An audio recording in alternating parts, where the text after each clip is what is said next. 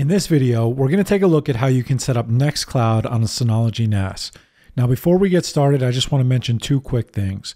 The first is that I have written instructions for this in the description of the video, and you're going to have to follow them because we're going to use a Docker Compose file that I'll have in those written instructions. And the second is that we'll be utilizing Portainer to set this up. So I have a video and a written tutorial that I'll leave in the description of the video on how you can set up Portainer on a Synology NAS. But due to how Nextcloud works, we're going to have to set up a database and we're going to have to set up the actual application. And for that reason, it's just a lot easier, in my opinion, to use Portainer. So now that we got that out of the way, we're going to quickly look at how you can set up Nextcloud. So the first thing that we're going to do is we're going to log into DSM, open up File Station, and then you're going to select the Docker folder and you're going to create a Nextcloud folder inside of that. Now take note of the Nextcloud case that you're using, meaning if you do everything lowercase or you're using a capital N for Nextcloud, what you're going to have to do is in a later step, you're going to have to update that. And I'll point it out then, but in this case, I'm just going to use Nextcloud with a capital N written out. And then inside of that folder, we're going to create two folders, one called config, all lowercase, and one called database, all lowercase. Now at this point, this is where all of our Nextcloud data will exist. So if you ever wanted to migrate this to an external server somewhere, you'll take these two folders and then you're going to be able to migrate them to that device. And as long as you set up Docker and you use those as the volume mounts, you will be able to set up this Docker container on a different device and it'll function exactly as it does on this. So that also means if you want to back up this container, you have to back up this Nextcloud folder. So this entire Nextcloud folder is what you're going to have to back up if you want to ensure that all of your important Nextcloud files are properly backed up. After that's created, we're going to log into Portainer. And like I said earlier, if you don't have this set up, I have a tutorial in the description of the video that will show you how to set up Portainer. But the process is extremely easy, and as soon as you set it up, we're going to select stacks on the left-hand side, and then we're going to create a new stack by using the Add Stack button. Now, as soon as you do that, we're going to set the stack name as Nextcloud, all lowercase, and then we're going to go into the written instructions, copy the Docker Compose file that we're going to use, and we're going to paste it in here. Now, the thing that I want to point out is that with this Docker Compose file, we are creating two separate containers. So what I mean by that is we're going to have a MariaDB database container, which will contain all of the database information for the Nextcloud application, as well as all the files and everything that it needs. And then we're going to set up the Nextcloud application container as well. So these two containers will work together. And what you'll see is in this Docker Compose file, we have a MySQL root password and a MySQL password. So you want to go in here and you want to change this to be something different, something that you'll know and only you'll know. And then at the bottom there, you're going to see that the password is set on the database itself, but on the bottom, we're actually specifying what database we want to use.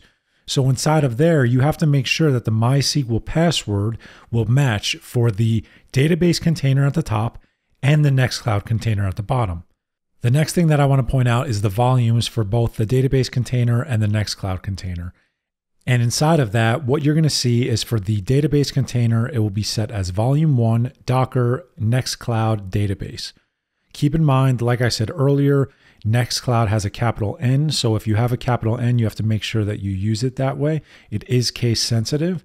And the second thing is that if you're using a volume that's different than 1, you have to make sure that you update that volume 1 to be whatever volume number you're using.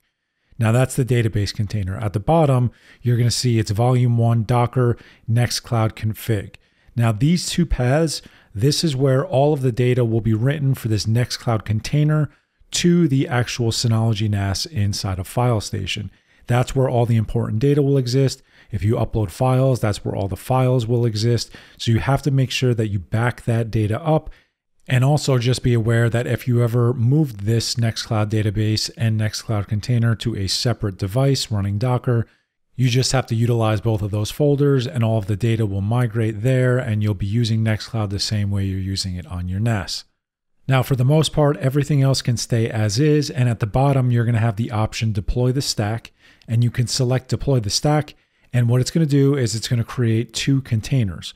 So like I said earlier, we have a database container and an application container. We will have two containers.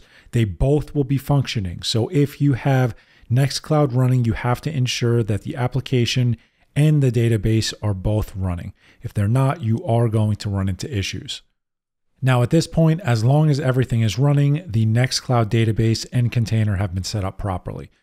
So if you open up a web browser window, you will be able to navigate to your Synology NAS's IP address and port 8080. And when you get there, you're going to have to create an admin account.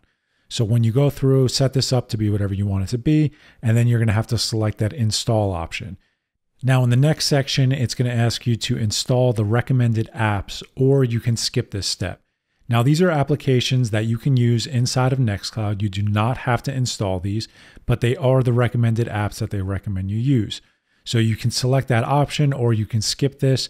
You can always go back at a later time and add these applications if you'd like. However, this will just bundle them all together and install it then.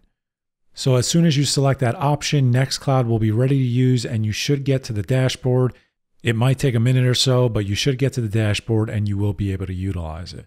So at this point, everything is set up, everything is configured, you can go forward and use Nextcloud.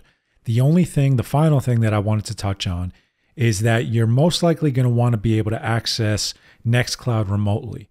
So if you do want to access Nextcloud remotely, you will not be able to use something like Synology's Quick Connect because this is not a first-party Synology application. So what you're going to have to do, there's really two options. The first is the one I recommend, but there are two options. We'll go through both. And the first option is setting up a VPN server. Now you do not have to set up the VPN server on your Synology NAS. However, if you don't have anything else that will run a VPN server, meaning if your router doesn't run it or you don't have a Raspberry Pi that you want to use, you can set up an open VPN server on your Synology NAS and it does function well. I have a tutorial that I'll leave in the description of the video that you can follow along. It is in DSM-6, but it's the exact same process in DSM-7. And after it's set up and configured, if you're outside of your local network, you'll have to first connect to that VPN. And then as soon as you do, you can go through and access Nextcloud. Now inside of that VPN server umbrella, we have Tailscale as well. So Tailscale is a zero configuration VPN. I have a tutorial for that as well. I'll leave that in the description. So if you don't want to port forward or you can't port forward, Tailscale is a great option. So those are the two VPN servers that I'd recommend you using if you don't have a router or Raspberry Pi or something else that you want to use. Those can both be hosted on your NAS and they will both function basically exactly the same. They are just different products. The second way would be by utilizing a reverse proxy. So I do have a tutorial I'll leave in the description of the video for that as well. And that will basically just allow you to use whatever domain name you have, or if you have a DDNS host name, you can use that and you'll be able to access your Nextcloud instance from outside of your local network. While I don't recommend that one as much as a VPN, if you must do it, this is certainly an option. So I'm hopeful that this video helped you guys out. This really just brought you through the process of installing and configuring Nextcloud, and then just looking at two quick ways that you can access Nextcloud from outside of your local network. But if you have any questions, feel free to leave them in the comments of the video.